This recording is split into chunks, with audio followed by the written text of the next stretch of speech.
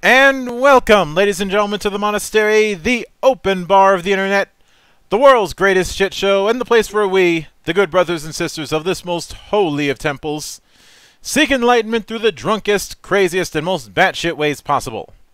I am your one and only gaming monk, better known as Mildra, and with me I have a newcomer to the temple, coming to us all the way from Rowland Games, the creators of the upcoming, well, in development, The Realm of Gaian Enoch.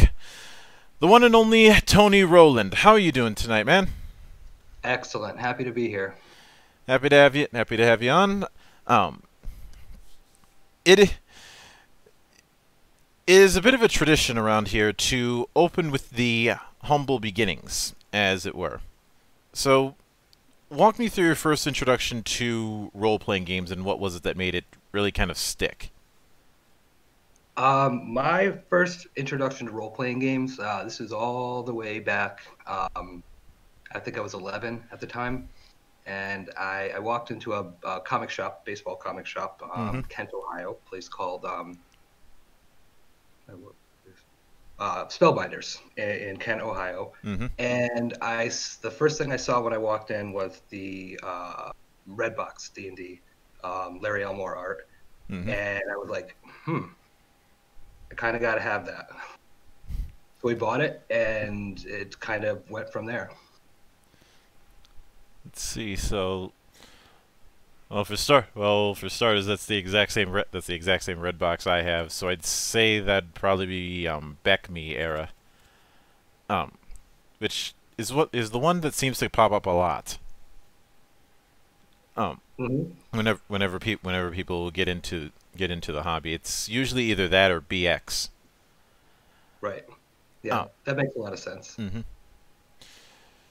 But with the realm of Gaian Enoch, now you've described it as a game of post-apocalyptic horror, and the thing that I find interesting about that is a lot of time whenever someone is doing a post-apocalypse, 9 times out of 10 they're doing it in the science fiction end of things.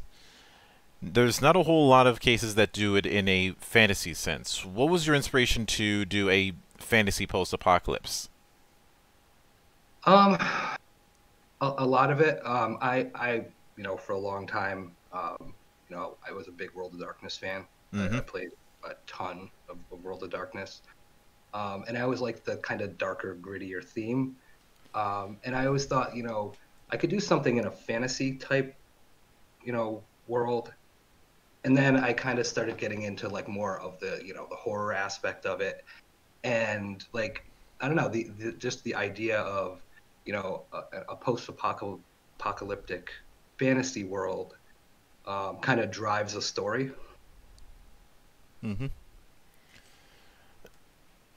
And since you mentioned World of Darkness, I'm curious which games within the World of Darkness meta series you ended up leaning more towards. I played a ton of Vampire: The Dark Ages.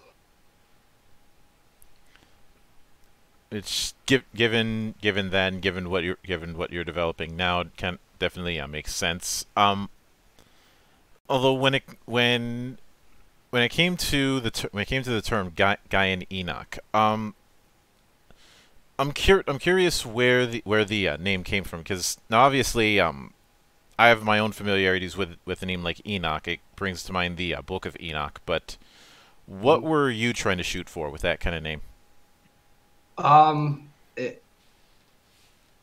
the term Gaian actually integrates into the really the idea of the whole game system, where you're playing a hero, right? A Gaian hero, and Gaia being the spirit of life in this post-apocalyptic world. Part of the story is that one of your ever-present enemies, which would be your shades of the undying, their goal is really to exterminate life and really to end their own life. And you, as sort of that Gaian hero, you're kind of the protector of life. And of course Enoch, it's a biblical reference to the first city.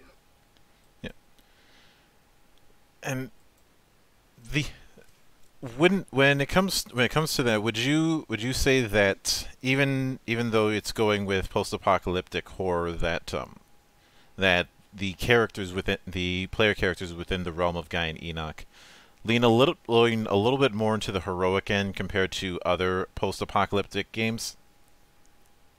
Yeah, definitely. And in the game setting, you are this hero. You have this power, this that's kind of been gifted to you, Mm-hmm. um, and it's all about what you're going to do with it, right?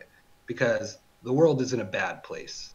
You know, the culmination of the War of Ashes, mortals only just barely survived, and they're not doing well. The world's not doing well at all. Mm-hmm. Um, where there's nowhere else to go. You know, you can't retreat any further. So someone has to go out there and do something, and that someone is you. Yeah. And the main reason why I bring up this kind of thing is when you look at a lot of dark fantasy and even a lot of post-apocalyptic fiction, there's a very lack of hope type of approach. Um, Mhm. some Sometimes more cynical than others, but generally there's the mindset of the world is fucked and everybody's just trying to survive what's left. But Right. the vibe that I'm getting from from how you're describing it is that while the world is certainly screwed, it doesn't mean that it's permanently screwed. Well, right. Exactly. And there's a light at the end of the tunnel, Mm-hmm. but it's very, very faint.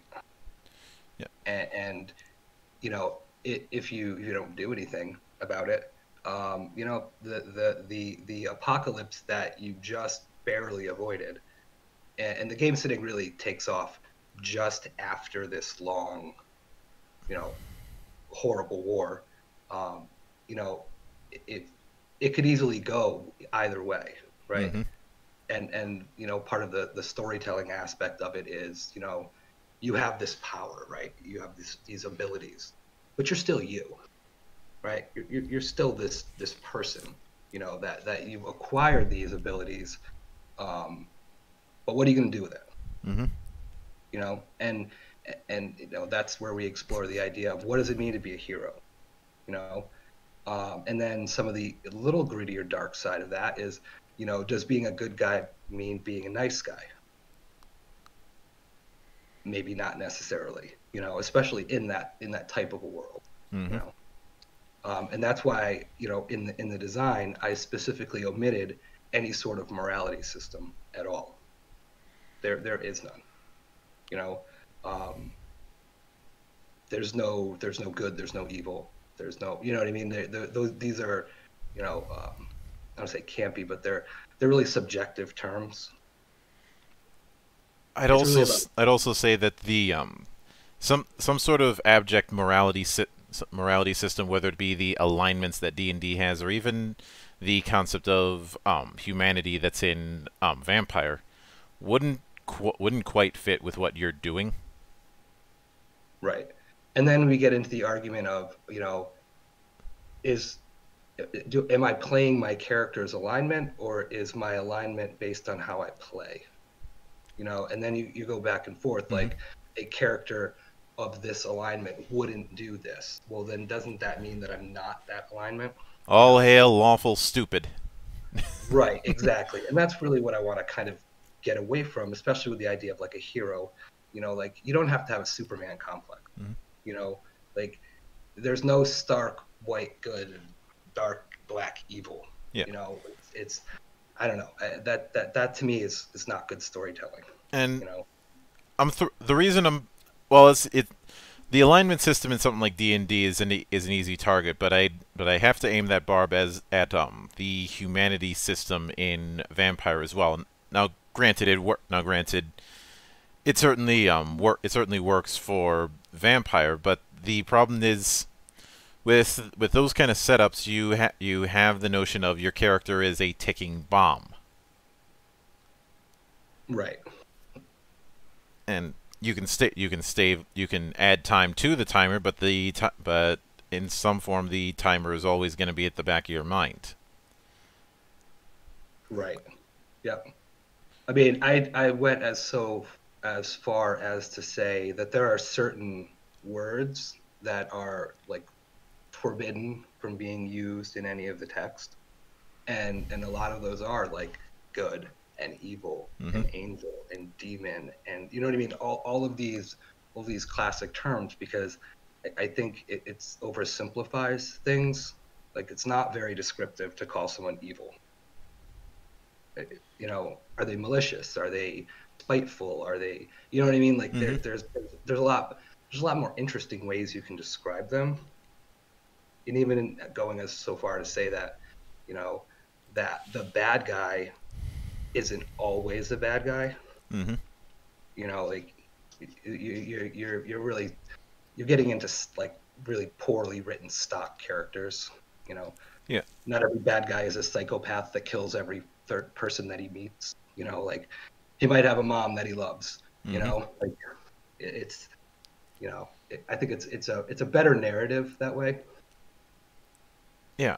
And something that I did find interesting, since you mentioned the World of Darkness being a significant influence on you, is the die system that you're using, Mhm. where you're using, if I'm reading this correctly, you're using a D8 based die pool that focuses more on the total result rather than the number of successes, like what World of Darkness does. Yes, and there's a reason for that. Um, in a mathematical sense, that system is a little bit flawed. Particularly when you start talking about like a difficulty 10 roll, Mm-hmm. where technically speaking, it's best to roll one die than it is to roll multiple dice, because you can't cancel your 10 out with a botch. You can botch the whole roll, but if you roll one single 10, you succeed. Mm-hmm. Much easier on one die than it actually is on two. Yeah. Now So, in addition to that, you do have a semi-exploding mechanic with the rule of 8. The fact that mhm. whenever a single die rolls an 8, you add another die. And I've seen people go both ways on the nature of exploding dice, where some people like the surprise that it adds, other people find that it makes results way too swingy. What was the reasoning you had for putting in that explosion rule? Because it's fun. The number one rule in anything is if it's not fun, get rid of it. Mm-hmm. But it's fun, and it's fun to be at a disadvantage and then somehow come out ahead, right? Like, and that rule of 8 only applies to players. Your enemies don't get that advantage. You get that advantage Yeah. because the story's based on you. You're the hero. You know what I mean? Like, you know, more or less, enemies are disposable. You know what I mean? Players and characters aren't. You know, so they should sometimes succeed, and that goes all the way back to the first rule of one, where you always have one die to roll. There's Mm-hmm. always a chance, no matter what the penalty is, and you can take that one die and you can explode it. You know, get an exploded success, and somehow miraculously turn what would normally be failure into some sort of success, right? And Yeah. that's fun. And that's the thing you remember as a player, you know? Like, oh my God, remember that time he was rolling 10 dice and I was rolling 3, but I rolled 3 8s and I rolled 3 more 8s and you know what I mean? And I Mm-hmm. somehow won, right? Yeah. That's fun. Um, I'm guessing the rule of 10 was to minimize the possibility of dealing with the Shadowrun die pool problem. Right. Well, it also statistically skews success towards having greater skill and a higher attribute, Mm-hmm. because adding that static value of 8, you know, if you were to graph it, you know, the more dice you roll, the closer you come to that statistical mean average, where it becomes harder to roll maximum success because you're just rolling so many dice. You know, Mm-hmm. it almost becomes an impossibility. You know, it's almost impossible to roll 20 dice and get them all to be 8. Yeah. You know, um, and and it really should skew towards, if you have a very high skill rating and a very high attribute rating, you really should succeed. And some of that comes from some of my frustration with the D20 system, where you roll and you're like, I should hit this guy. All I got to roll is a 4, and I rolled a 3. Great. You know what I mean? And again, not fun. Not fun. It's frustrating. So that is to also to cut down on the dice clutter, right? You need 10 dice to play the game, and that's it. You don't need anything else. You need a set of 10 8-sided dice.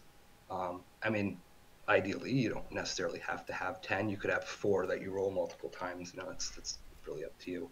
But I guess, all of us, as gamers, we got dice sitting around. Yeah, anybody who says that they have enough dice is lying. Oh, I got a whole Crown Royal bag full of, dice that I've been saving from multiple, things and places. And you're probably not going to let anybody else roll them because of the old superstition of cursed dice. I'm not that superstitious, really. I have a couple sets that I like, and a couple sets that always roll poorly, and I'm more than happy to loan those to other people. Wait, so you loan people the cursed dice? Oh, of course. Well, I can't speak too harshly on that kind of strategy. Something that I did notice when I looked at how you have character creation set up is there seems to be a lot of theming around the number 8. Was that something that you always had in mind of theming around these two pair of 4 approach, or was that something that kind of fell into place? No, that was by design. That is part of the numerology of it, and the triad of the eternal cycle, where you can things go on and on and on and on forever. But that is part of that whole overall theme. Yeah, and this applies to attributes to I get the feeling that that whole circle of 8 thing is something that is an all roads lead to Rome approach with how you've designed things. Right. It also makes it easier to figure out if you're ever asking how many of something there'll be 3, 5, or 8.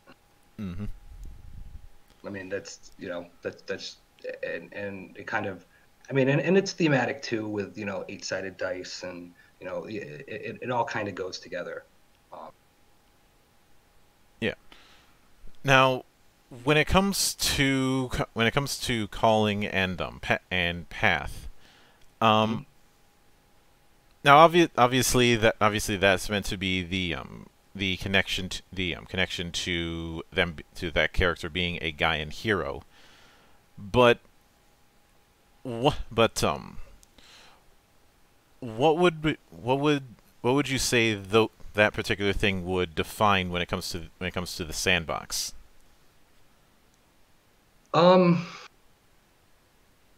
Okay, so your calling is more of a metaphysical thing, right?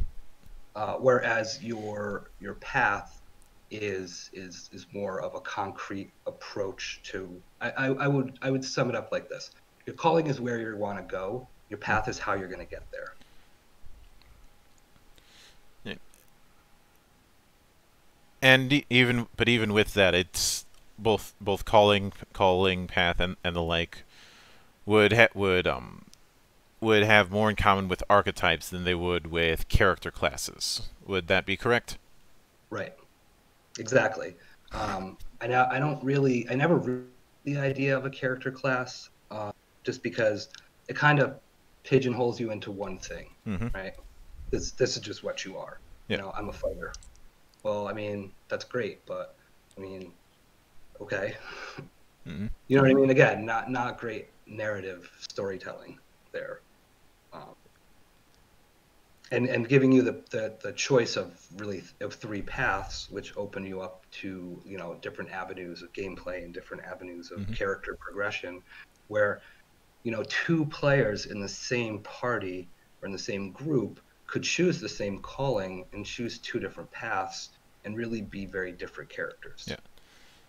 And I will admit, when I look at how you describe the trinity of ephemera, viscera, and impetus, for a strange reason I end up and just the way apotheos works, for a strange reason I end up getting flashbacks to, of all things, Exalted.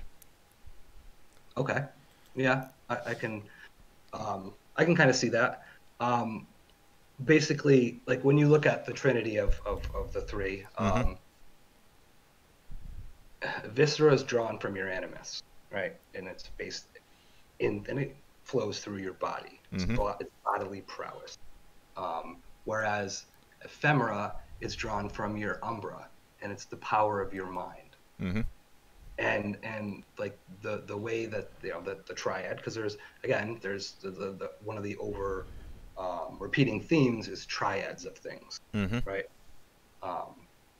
Where, you know, where you generate that impetus by following your calling and using your core aspect and awakening your apotheos, you know, and, you know, empowering it through your own body, because your apotheos is bonded to your animus and your umbra, but your corpus is you. That's you know what I mean? You're that's you being you. I almost look at it like your apotheos is a silent passenger. They're like watching you in a movie. You know what I mean? Like you're their favorite character in a book. Yeah. You know, they're along for the ride, really, is what it comes down to. Right, that can definitely make sense. Now, given the fact that you're doing you're doing a setup that uses combinations of attributes and skills, and something that I always end up seeing in one form or another, and some games are more guilty of this than others, is the balance of importance between attributes and skills. I think a good example of this sort of thing is why, as much as I like the roll and keep system from Legend of the Five Rings and Seventh Sea, it does lead to an issue where attributes become more important, because by increasing that, you're getting extra die to roll and keep instead of just extra die to roll. Right.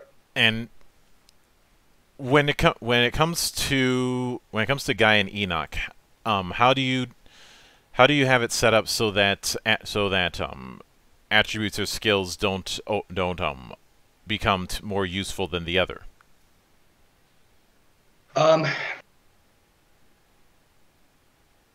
Attribute and skill together goes into the rule of 10, right? Where either one of those is important, but the two of them together become supremely important.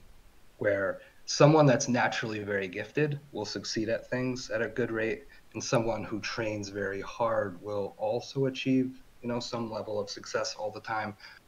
Someone who trains very hard and is also very naturally gifted, because that's going to push their dice pool over 10, is going to achieve a much, much higher level of success because of those +8s that just keep getting added on rather than rolling. It is easier throughout the course of character progression to increase your skills than it is to increase your attributes. Your attributes will increase pretty slowly, where in the beginning, you'll probably see yourself having higher attributes and lower skills, where down the line, those skills will start to overtake the attributes because they just increase faster. All right, that makes sense. When it comes to now, something that I did notice when it came to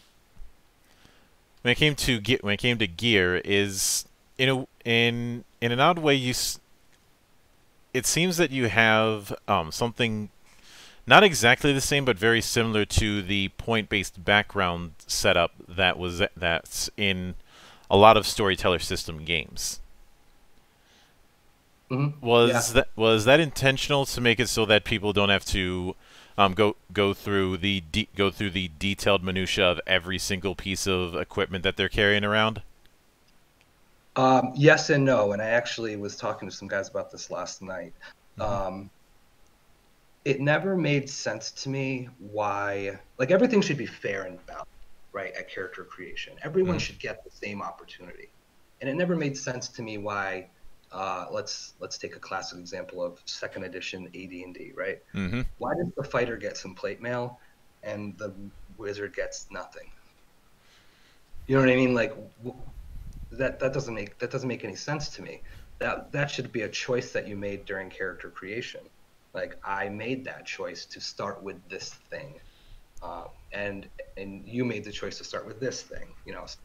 Hmm. Something like mentor.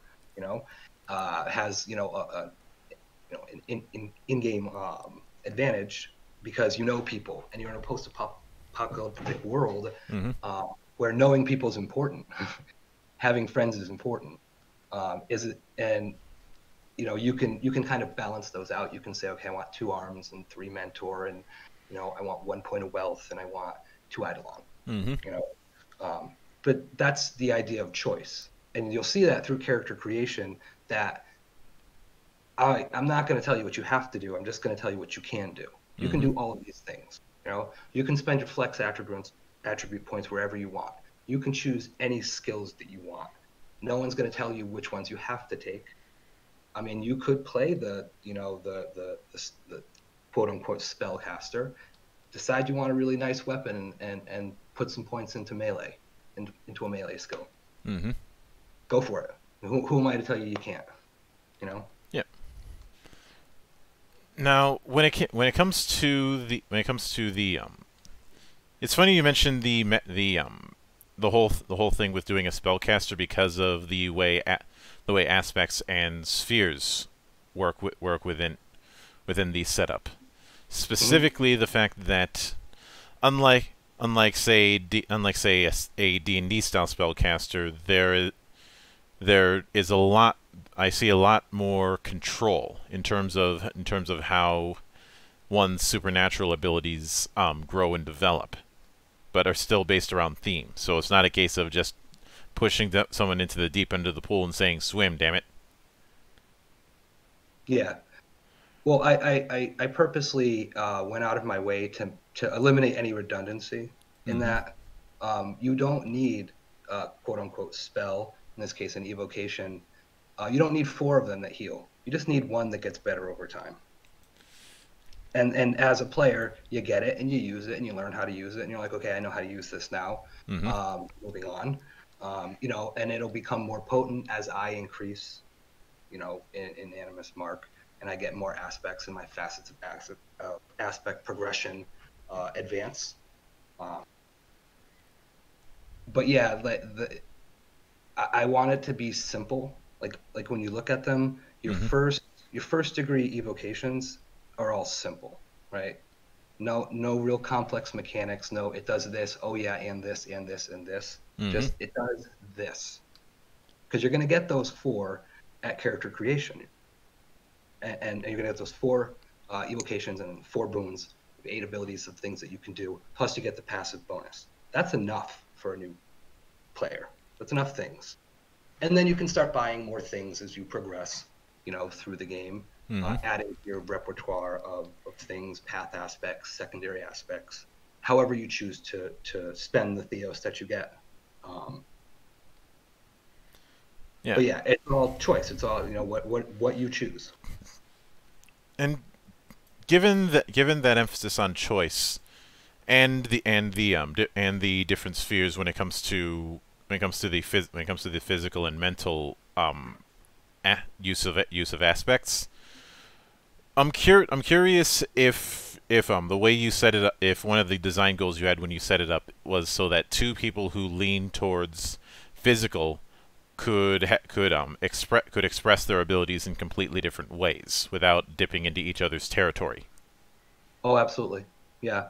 And that's where it goes back to even 2 characters of the same calling choosing 2 different paths. Mm-hmm. Could they will have a little overlap in their core aspect, but they get different path aspects, so they're very, very different, you know.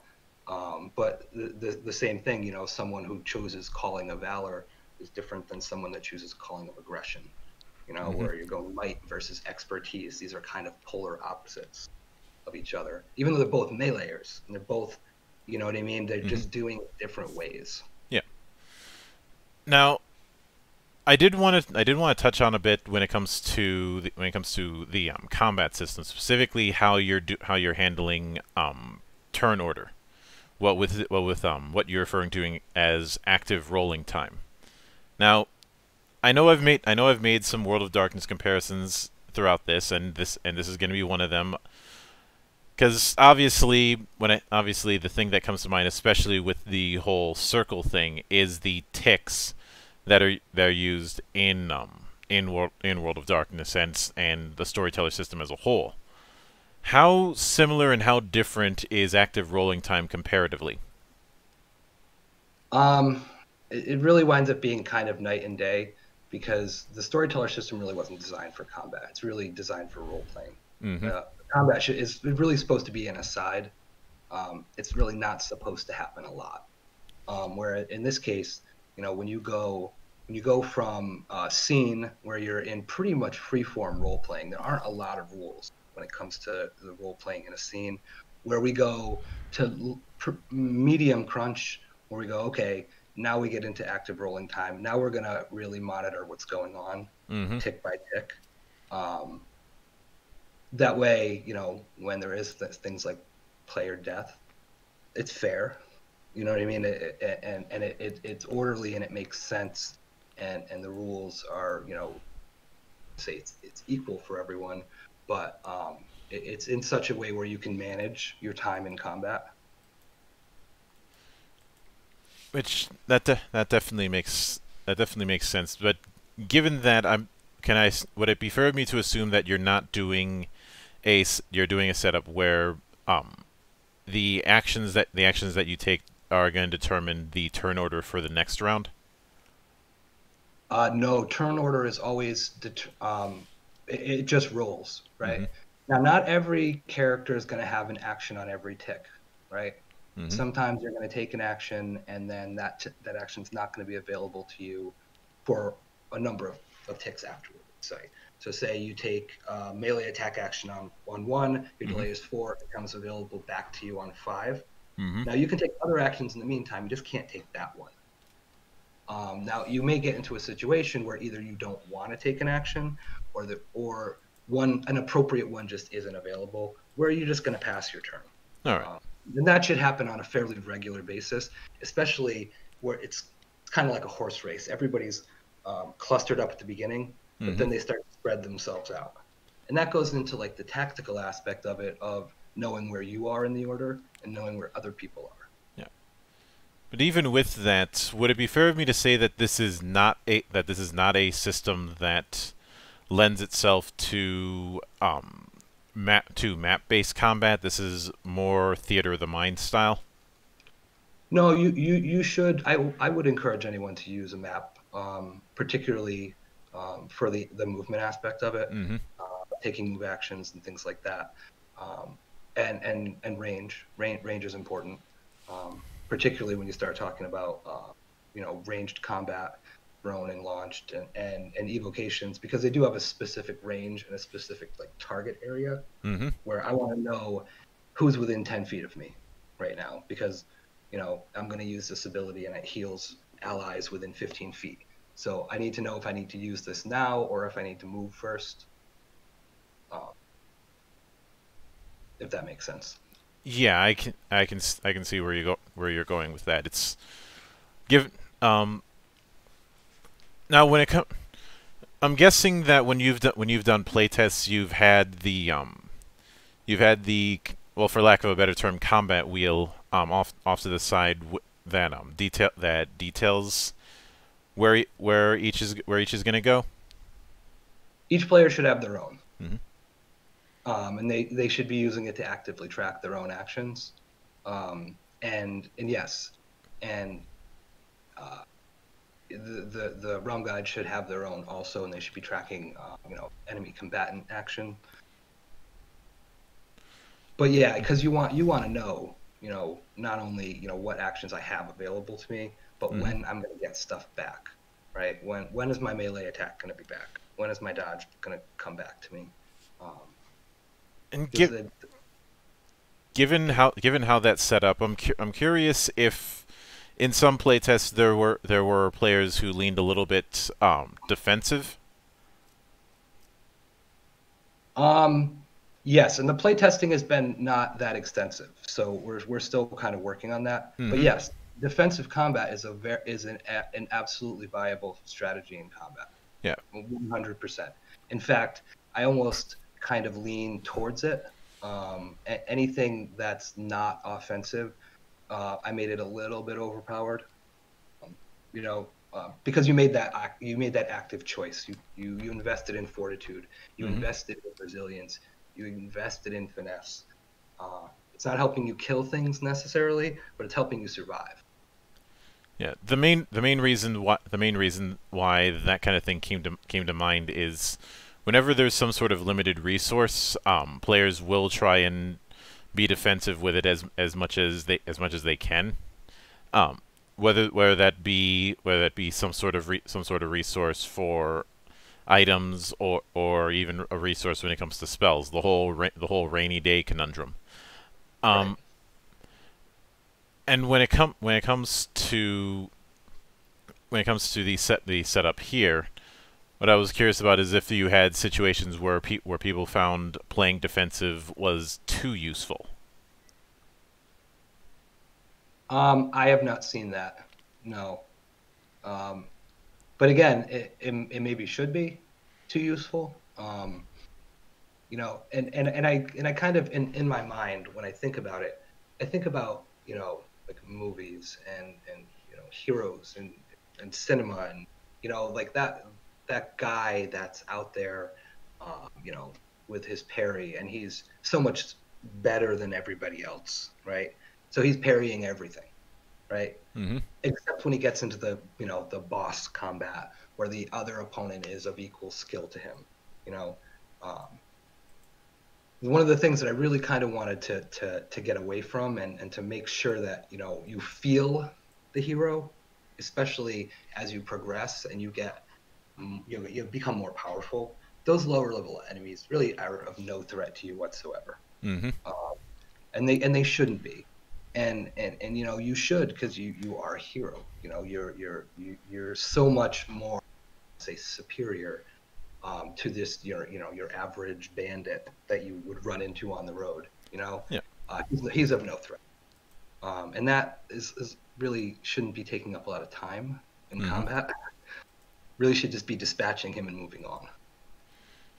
And I may have not seen it, but where where would you say, your game lies when it comes to the lethality question? Hmm. Do you con- do you Uh, consider do you consider combat to be highly lethal, or do you consider it to be a little bit less so? yes and no. On average, no. But again, it's really like a story. The combat should accompany the story, Hmm. right? And you should be using it as a storytelling tool rather than just we're not just dungeon crawling, right? Hmm. The encounter should mean something in the story. Where I mean, sometimes player death could happen, and especially when you're putting yourself into some of these situations where the whole idea of being a party is that the things that you might encounter are so much more powerful than you are as an individual player. You know, I don't. I kind of go back and forth on that sometimes, and I would leave that up to the person running the game as to you know their aversion to player death and lethality. Some people will just say, what, the dice do what the dice do. If you die, you die, and there's validity to that argument. Hmm. And then there's others who will say, I'd really like the character's death to be narratively important. He died defending the bridge so the Hmm. party could get away, you know. And there's validity to that also. So it's really, you got to gauge your players and you got to gauge, yourself as the person running the game, and kind of, again, goes back to rule number one, it's got to be fun, right? Mm-hmm. So if it's not fun, nobody wants to play. Yeah. Now that does bring me to how you're setting up encounters and how monsters would be set up. I realize that this is something that is a very down the road thing thus far, but when it comes to balancing out encounters, um, how do you typically go about it? Is it more based on how many people are at the table, or do you have something else in mind? Um, Balancing out an encounter, that's a tough one. Mm-hmm. That's, I guess, you got to give it to the person running the game to kind of gauge their players, Mm-hmm. because there are varying skill levels of players, and there are varying you know amounts of experience. Like, I mean, I have a core group of players that I've been playing with forever that play well above their character's potential and level. But Mm-hmm. that's because they know how to read between the lines when it comes to the rules. They're not necessarily metagamers, but they know how to work the mechanics in their own favor. So their level of challenge I would put at a little bit higher. Whereas, like, my son, who's 9 years old, doesn't, he's nine. I have to make his challenge level a little bit lower. But and I'm still kind of working on how to phrase this in a way where you can kind of read it in the rules and say, okay, do it this way. But I would say you'd want to kind of go, light, medium, heavy, Mm-hmm. where the medium encounter is based on the animus mark of your players added up. This is what they could probably handle.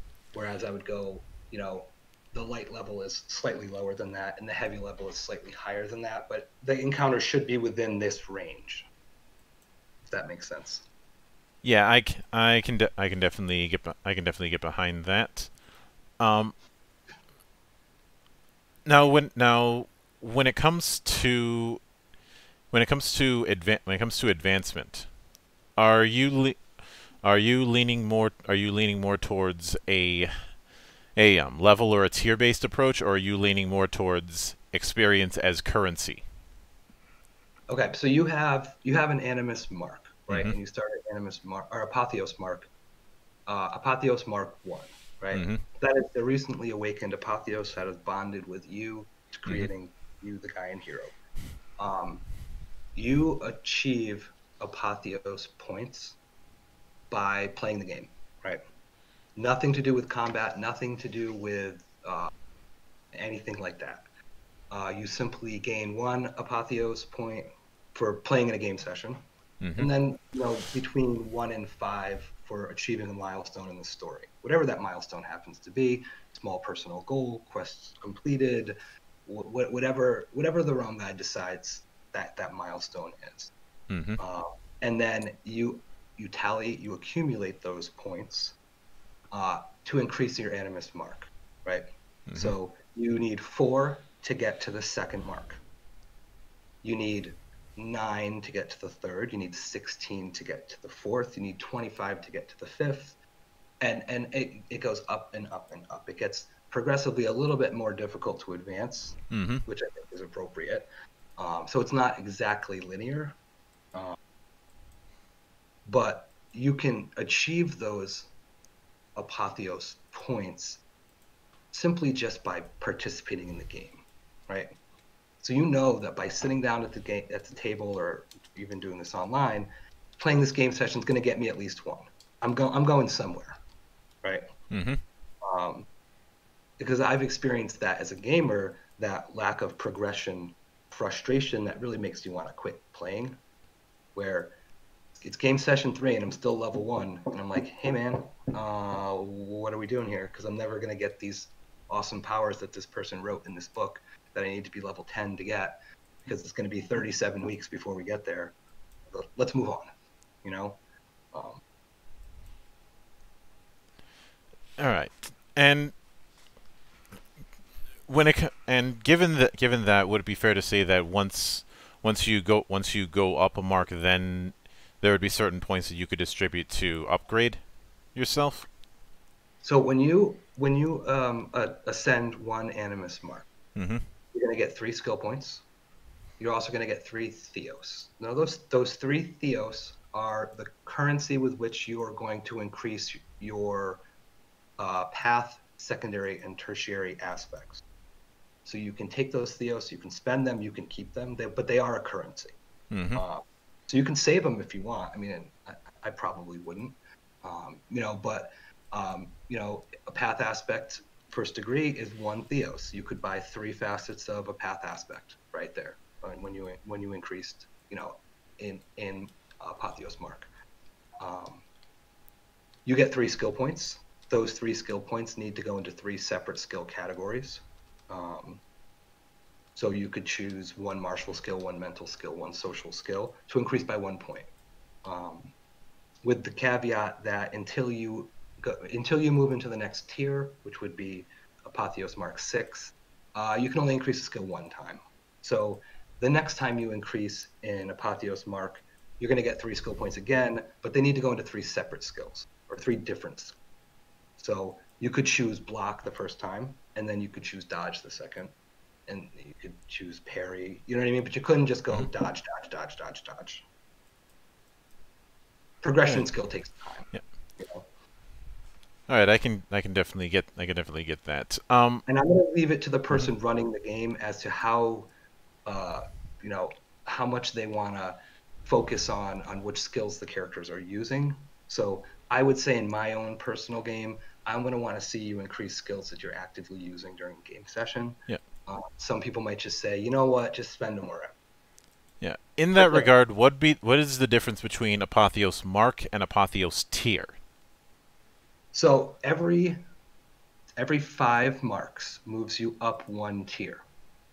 Your tier is tied to your sanction, and this I don't think we've discussed at all. Mm-hmm. Your sanction is an ability that's specific to your calling. So at every mark, you're going to choose 1 ordinal from your sanction. There's 8. You'll be able to get 5 of them. When you move from tier 1 to tier 2 at mark 6, you unlock the second group of 8.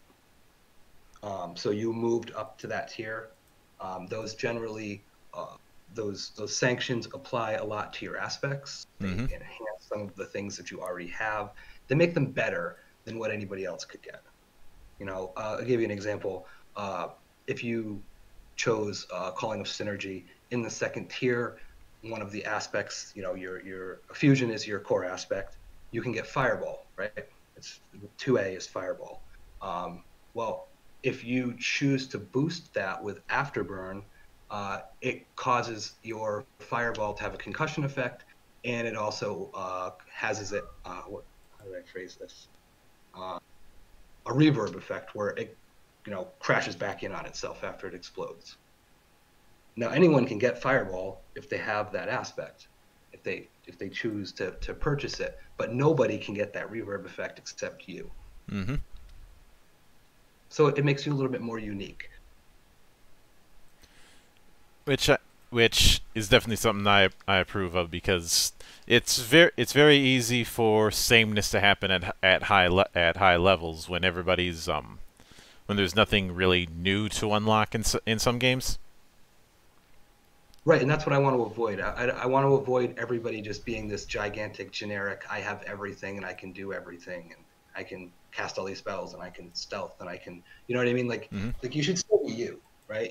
You're just a much more powerful, better version of you.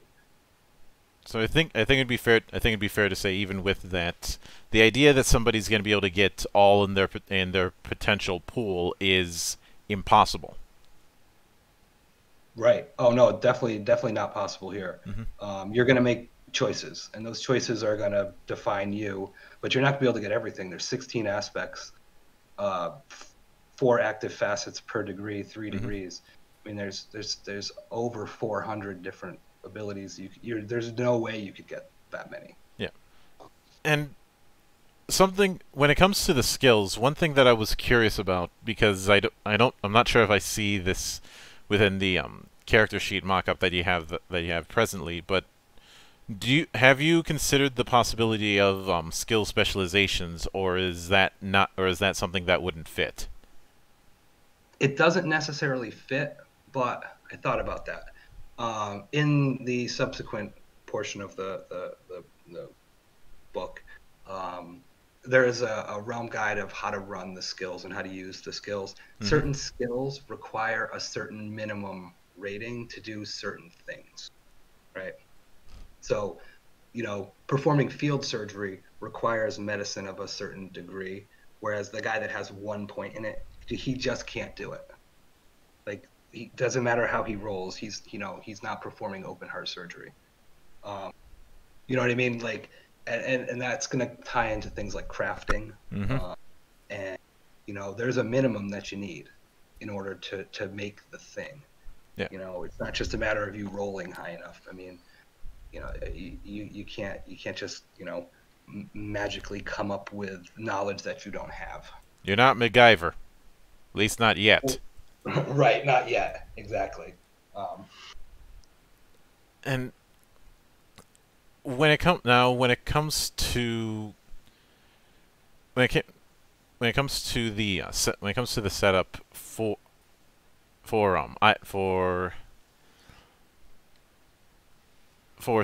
skills, the more I think about it, the more I realize that it wouldn't fit, because specializations, that more dice means someone's potential die pool is that much closer to hitting the 10. Right.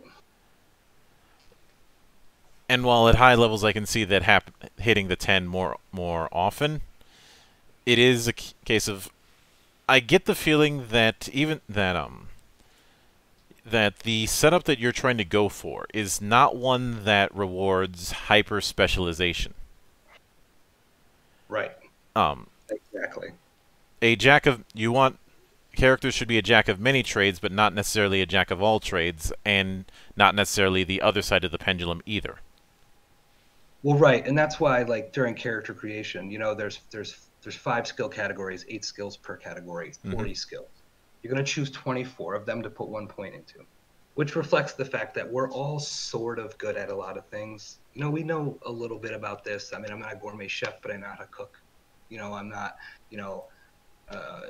I'm not a grandmaster with a weapon, but I could probably stab somebody if I had to. And then you're going to get 8 flex points to make a couple of those skills better, and that reflects the fact that there's a couple things that you are better at than average, right? Because that 1 point is really basic proficiency. That's as low as it goes. You know what I mean? And yeah, there should be a lot of, especially when it comes to like social skills. I mean, I know some people who have no social skills, but most of us, a little charm, little guile, little command, you know what I mean? Like a little bit of it. Some things you might be a little bit better at. You might be very charming, so you start off with 3 points in charm instead of just the one that somebody else, puts their 1 point into. But I don't want to see a setup really where everyone's a super specialist and it's like, okay, time to talk to the guard, send in the social guy. Like, well, I mean, why can't anybody go talk to that person? That's bad role playing, There have been many times where just before something goes down, everybody goes, okay, who has this particular skill, or who's high in this particular ability, and it just is a completely narrative kill zone, because, well, when you have a group of people in fiction who are trying to solve a problem, nobody stops like that. Right, exactly. And I think of it too in the narrative description of you role playing. You have all these skills. There's 8 social skills, and there are many ways to achieve the same thing. It's just how do you describe what you want to do? I mean, do you want to sweet talk the guard? Do you want to try to empathize with him? Do you know what I mean? Use your empathy to be like, oh, please let me in. Or do you want to try to browbeat him? Use your intimidation to be like, hey man, it's gonna go bad for you if you don't let me by. That's your character. That's you playing your character. So instead of really telling me what you want to do, describe to me how you want to do it. What is your method of execution of the action that you're going to take?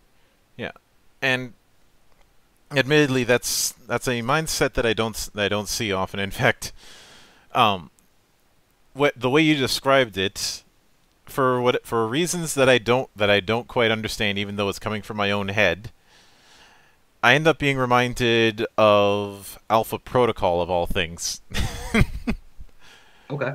um, even though that game was very very flawed, you did have this mindset of of being able to take different approaches with conversation and all the things that could modify how a conversation can go. Right. And in a lo- and in that same way, the a lot of games I see that the emphasis is more on what you're doing and not how you're going about it. Well, right, because that's really good role playing. Hmm. You know what I mean? Like, and that's you playing your character. You know, my character is very charming. You know, Yeah. even though me as a player might not be very charming, Hmm. I can't necessarily role play that because, you know, maybe I'm not, you know, I'm not my character. You know, um, but yeah, I mean, playing your character to their skills rather than like using those skills as just kind of dice. Hmm. You know, that's I don't know that to me is a much more interesting way to play. And when I run a game, I try to eliminate as much of the dice rolling as possible in social role playing. Really, only when it's important, like when we're does this interaction matter and does failure matter? Hmm. I don't need to roll dice to talk to the bartender, and I don't need to roll dice to order a drink from a waitress. You know, like that's you know that's a little too much for me. But I imagine that when dice do need to be rolled, you'd rather that there are multiple potential ways to go about it than just one. Right. And that's because it's that then you also get into the metagamer who's just like ha ha ha, I'm gonna dump a bunch of points into this one thing that does everything, you know, and it shouldn't do everything. No. Because when you have that sort of and obviously metagaming and min maxers are, I think in one form or another inevitable. It's not a matter of good or bad design. It's just how people work. They're going to look for whatever is going to give them an advantage. Hmm. And I get the feeling that when you were doing character creation, you wanted to make it so that there weren't that no matter what decision you made, you were going to have some kind of weakness. Right. Everybody's got to have a weakness. You know, Hmm. nobody's perfect. You know what I mean? That's again bad storytelling. Yeah, um, and Yeah, I mean, and those choices, like I said, you should be good at things and you should be okay at things, and there's some things that you should be bad at, because you can't have it all. and And if you try to get it all, you're going to be good at nothing. yeah, and look, if we wanted bad storytelling, I'd probably be writing for Hollywood. Yeah, that's unfortunate. I mean, the cinematic aspect of that, where and going even back to the whole like good and evil and all that, that's all bad storytelling. They consider it good cinematography, but I consider it terrible. Yeah, I admittedly I was making that joke just to be a smartass, but yeah. So, True though. well, as a great man once said, truth is the greatest comedy. But I'm guessing that the coming weeks and months are going to hold more playtesting. But beyond that, what do you have in mind for the future of Gaian Enoch? Are you planning on Oh, eventually doing it as a full PDF release, or are you planning on I've crowdfunding got in the interim? all kinds of plans. You know, once we're through alpha testing, and then Hmm. we go to full open beta, which is, you know, I call them the unmoved movers. Those are the people that I don't personally know. I've never talked to. They're literally just going to read this and go and see if they can figure it out. Hmm. Um, which I think they should be able to. How you know you have a viable product when I don't. It's one thing for me to run my game. It's another thing for someone who's never run the game before, or maybe you never even ran a game before, to sit down, read something, understand it, and then play a game session with it. I will do that once we hit beta, and it won't be too much longer on that. We'll put that out like on drive-through, pay what you want, whatever, it's free. Just download it, play it. And then I will do a PDF release, and I do want to crowdfund it because I have a lot more things that I want to do, right? All right. A ton of things. Mm-hmm. I want to put source books out. I want to put, I mean, I already have in my mind, in the design process, 2 follow-ups to this. Because you're only seeing 1/3 of the story in Core Rules. You're only seeing the Varangian Alliance. You're seeing one of 3 major factions. You're not seeing the Sunset Pact yet, and you're not seeing the Outsiders. Mm-hmm. Those get introduced as you go. You know, Book 1 goes Patheos Mark 1 to 15. Book 2 goes 16 to 30, and then 30 to 40 is where it taps out. But I have a lot more content. I actually didn't even use and not even half of what I originally wrote for the aspects. So there's a lot more. There's a lot more to come. I liked the idea I liked what White Wolf did with World of Darkness with source books, right? Chicago by Night and Berlin by Night. Mm-hmm. Whereas you don't really write a module, you really just write a setting, right? So these are people, places, and things. This is what it is. You write the story. You know what I mean? Like you tell me what's going to happen here. I'm just going to tell you who lives here, what the terrain looks like, what potential enemies they could run into, who likes who doesn't like who, and then you make the story based on your characters. Because I've always found that like modules are written for like a generic character base. Mm-hmm.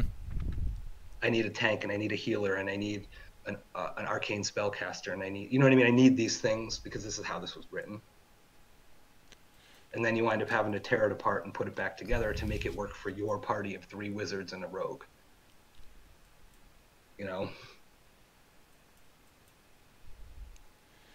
Yeah, and I can definitely see that. Would you say in that regard that what you plan on with expansions is more akin to sandboxes rather than a theme park? Yeah. Yep. So you're gonna get, and the map's not put into that PDF, so it won't make a ton of sense. But you're gonna get, because this is a post-apocalyptic fantasy world, survivors are huddled into cities. So it's almost an alliance of city-states. So you're gonna get Veliar, and you're gonna get Khordgar, and you're gonna get Stonespire, and you're gonna get Kaio, and you're gonna get Brunmarin, and you're gonna all these little city-states, right? Mm-hmm. And the surrounding area. You know what I mean? So this is a story that can happen in this place. Here's 50 pages of again, people, places, and things, potential plot hooks that you could have, and then you write your story. Because I don't want to write the story for the person running the game. I want you to write your story. I'm going to tell you the overarching story of the world, but you got to tell the story of the players and what's going on in the game. All right, I can definitely get behind that particular setup. With that said, I do want to sincerely thank you for taking the time out of your schedule to come onto the show and brave the hell of time zones to arrive here and enjoy the insanity. No problem at all. Happy to be here. Yep. And anytime you see fit to return, the door is always open. As I often say around here, drinking is not mandatory, but it is encouraged. Excellent. And of course, a sincere thanks goes out to everyone who took the time out of their schedule to enjoy the madness. And there'll be plenty more where that came from, as there always is here, on the open bar of the internet. But until then, on behalf of the good brothers present and not present, my name is Mildra. I am your gaming monk. Stay fucking frosty, everybody.